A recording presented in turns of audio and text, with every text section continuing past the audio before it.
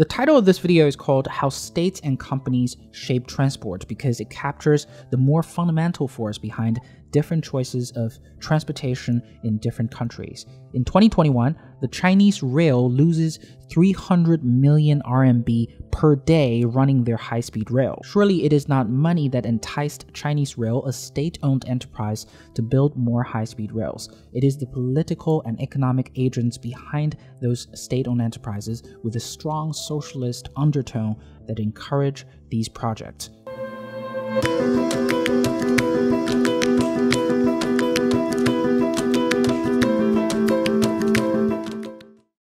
In order to explore the factors around this subject, though, we need to understand more about high-speed rail. Or rather, I need to make my case for high-speed rail in the first place, because it is probably not clear to everyone that the railway is better at all. In fact, to many of you, the railway may be synonymous to a rundown system with low quality of services and convenience, particularly if you live in the United States.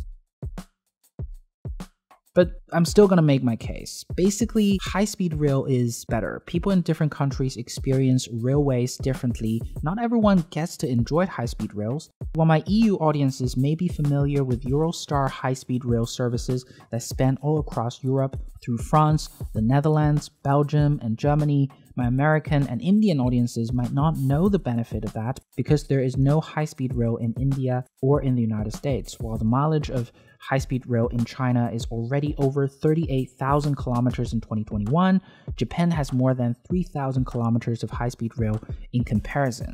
Each country has its own definition of what high-speed rail is. In the above overview, I used the European definition, which defines high-speed rail to be above 250 kilometers per hour in speed. That's why there's no high-speed rail in the United States. The US has a lower bar at 150 kilometers per hour speed for domestic high-speed rails. So is high-speed rail a superior mode of transportation at all? It seems so, at least for travels between 200 kilometers to 1,000 kilometers distance category. Let me explain. Here is McKinsey's list of key reasons to choose the mode of transportation ranked by its level of importance to consumers in 2021. As you can see, for both private and business trips, time to destination and fare are consistently ranked the top reason for choosing the mode of transportation. And high-speed rail is better for both reasons based on empirical data gathered. When it comes to time to destination, the chart here makes a great representation of the competitive edge of high-speed rail. The horizontal axis is the distance to the destination, and the vertical axis is the time needed to complete the trip. High-speed rail saves passenger hours in the 200 kilometers to the 1,000 kilometers distance interval. Passenger air travel and high-speed rail lines intersect at around 1,000 kilometers, after which air travel becomes more convenient and time-saving. This does not take into consideration the cost factor, though. With a speed of 350 kilometers per hour for the Chinese Gaotie, it's named for high-speed rail, a typical trip from Beijing to Shanghai by Gaotie takes 4.5 hours to complete, and the cost is around $80. Trips through air travel from Beijing to Shanghai, on the other hand, is faster at 2 hours 15 minutes, and the cost is upward of $150. But if you take into consideration luggage check-in and waiting for it at your destination, the real difference between the two modes of transportation between Shanghai and Beijing is about 30 minutes. Further considering the much better connectivity between high-speed rail and local subway station, the real travel time is about the same as shown in the chart here, not to mention the possibility of maglev in the future, which will double the current speed for high-speed rail. The distance between Beijing and Shanghai is around 1,200 kilometers, so it's on the far end of the examples. For shorter distances travel, such as within England or from London to Paris, which is around 400 kilometers, high-speed rail should save you around 1 hour travel time compared with air travel. The price of high-speed rail is also consistently lower, often half the price of a typical flight from the same destination. Therefore, high-speed rail is a better alternative to air travel in terms of travel time and fare, at least in China. Another research on intermodal competition In the London-Paris passenger market, high-speed rail and air travel point towards a similar conclusion for Europe as well, though in Europe, the cost factor is almost similar between high-speed rail and air travel. Now we come to a very important factor for high-speed rail, which is that it is environmentally friendly. This is a seldomly talked about benefit of high-speed rail. Since high-speed rail is powered by electricity, it is the most environmentally friendly mode of transportation out there because of 3 reasons. Number 1, automobile engines are much less efficient because they are small and they only carry a few passengers.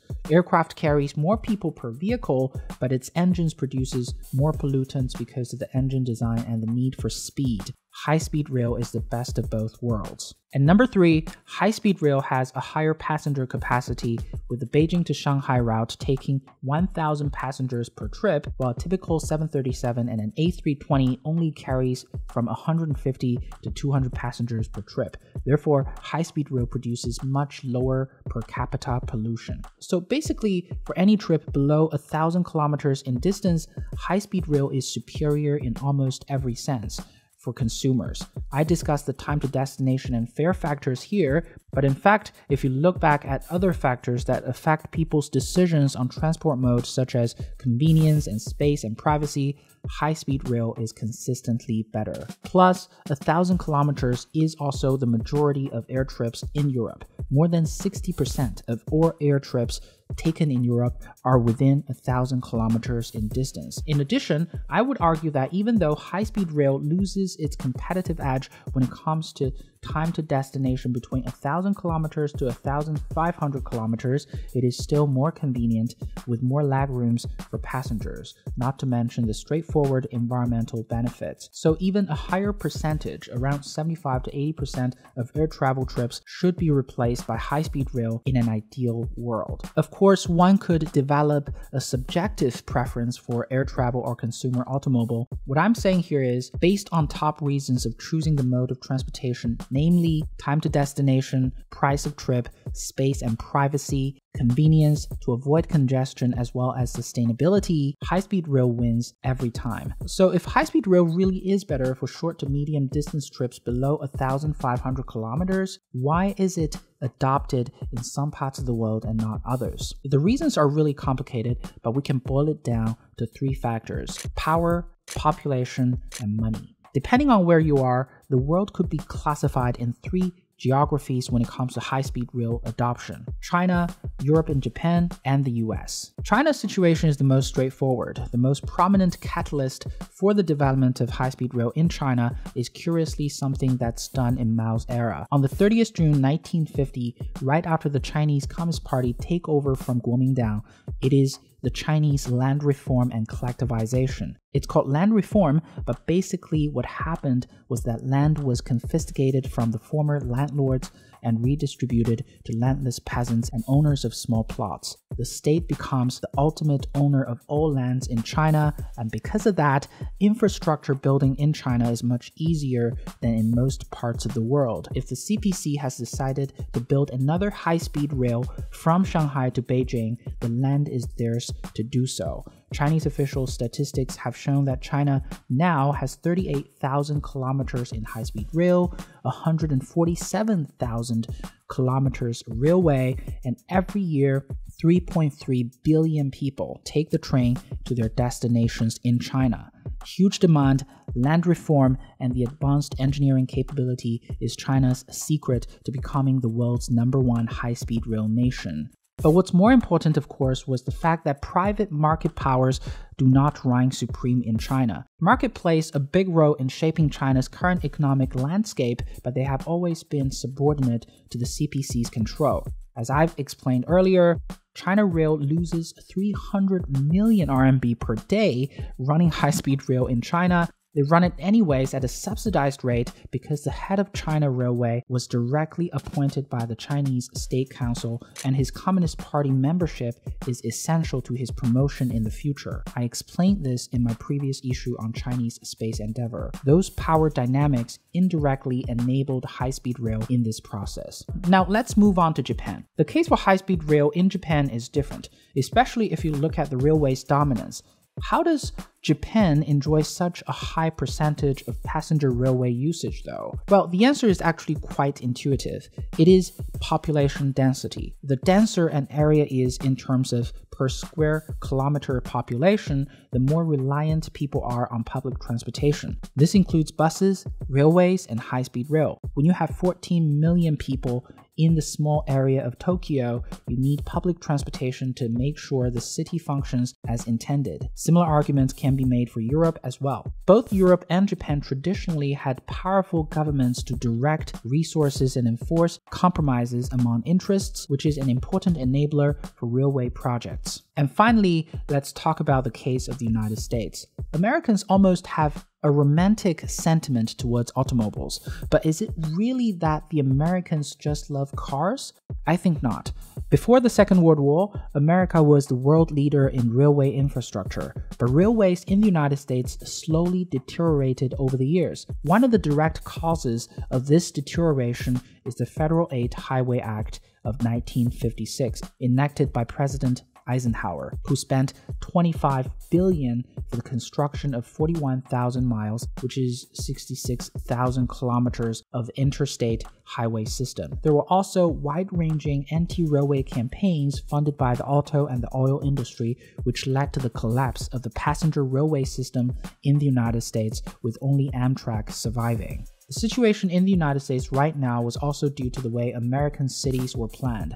Americans are used to living in satellite communities where they are far from shopping centers, hospitals, and schools, and they must drive to those places. But for the entirety of my life, for example, in Asia, schools, clinics, and shopping centers are within walking distances almost every time. Therefore, various auto campaigns and policies favoring building a highway in the past, oil, aviation, and auto lobbyists now, and America's lack of commitment to infrastructure building for the future becomes the major hindrance of the high-speed rail projects in the United States. In the developed world, this is almost an exclusive problem for the United States and Australia. Probably the vast landmass with a much less dense population also hindered high-speed rail's prospect in the United States. If the prevalence of high-speed rail in China is due to its state power's push for railway systems, the United States auto industry lobbyist reigns supreme. Coupled with population density, all of these shaped how high-speed rail were and are treated in each country today.